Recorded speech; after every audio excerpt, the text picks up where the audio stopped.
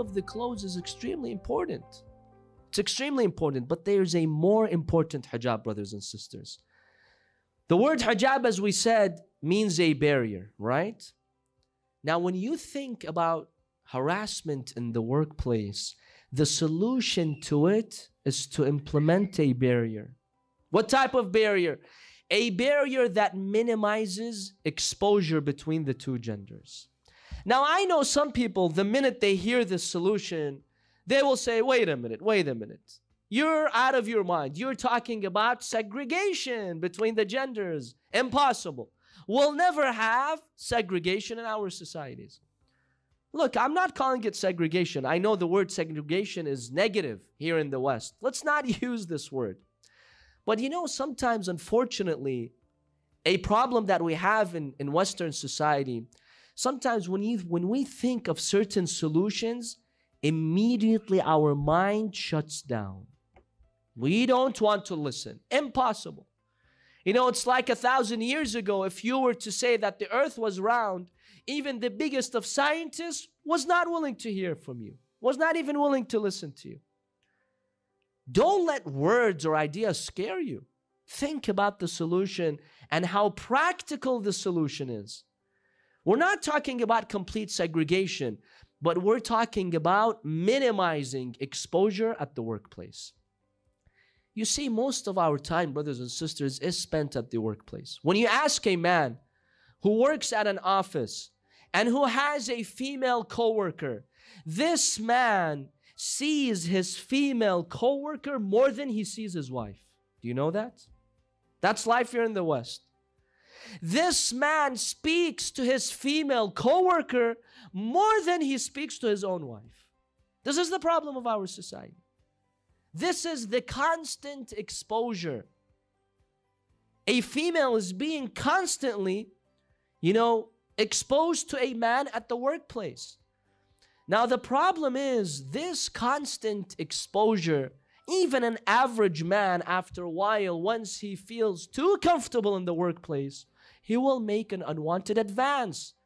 He will verbally harass. He will say something inappropriate, make a negative comment about something about her looks, about her body, about her clothes. That happens. This is the biology of males, brothers and sisters. We can deny it all we want. Just look at the statistics. We've got successful men, wealthy men, educated men. All of them suffer from this disease.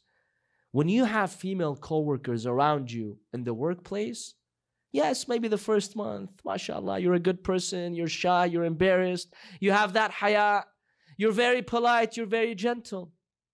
But once you get too comfortable with your coworker, 2 months pass by, 3 months, 4 months, 1 year, what happens?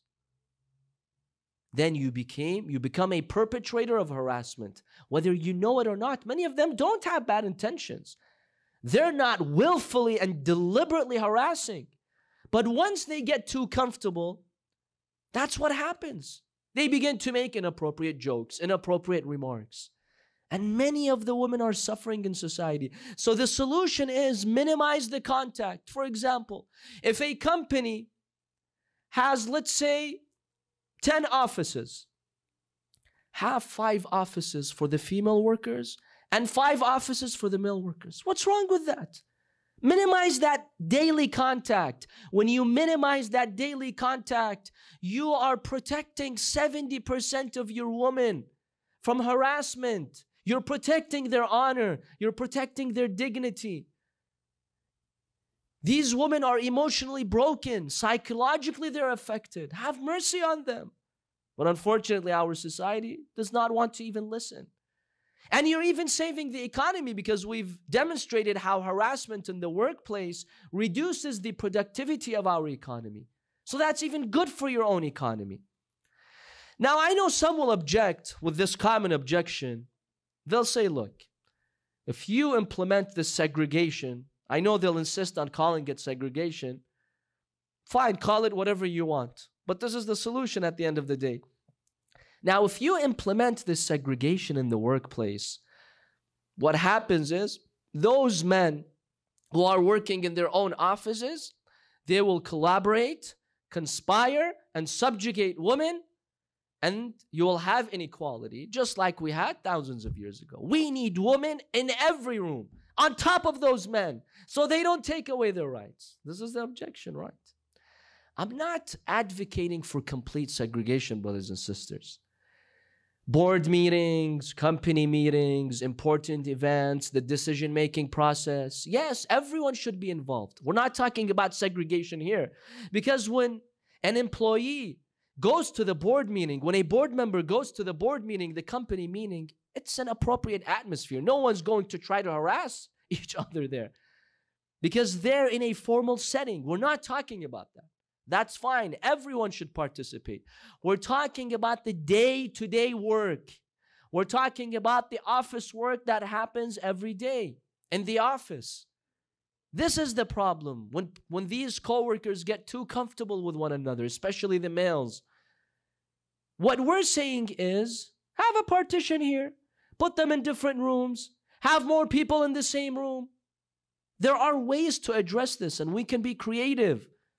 But for us to ignore this and say, no, fine, as long as women from their own choice, they've come to this company, they're working here, they're getting their salary, we have no issue, we're denying the reality. Where is the honor and dignity of these 70% of women, brothers and sisters? This is a realistic solution. So we're not advocating for complete segregation. In our events, for example, community events that are appropriate, that's fine. There can be some exposure, there can be some appropriate contact. We're talking about a particular disease in our societies that exists in the workplace.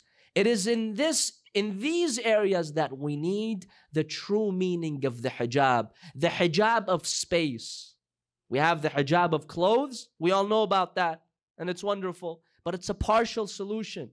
You can have a modest woman who's appropriately dressed at work, but even she will not be spared from harassment after a while, after months, and after days, and after years.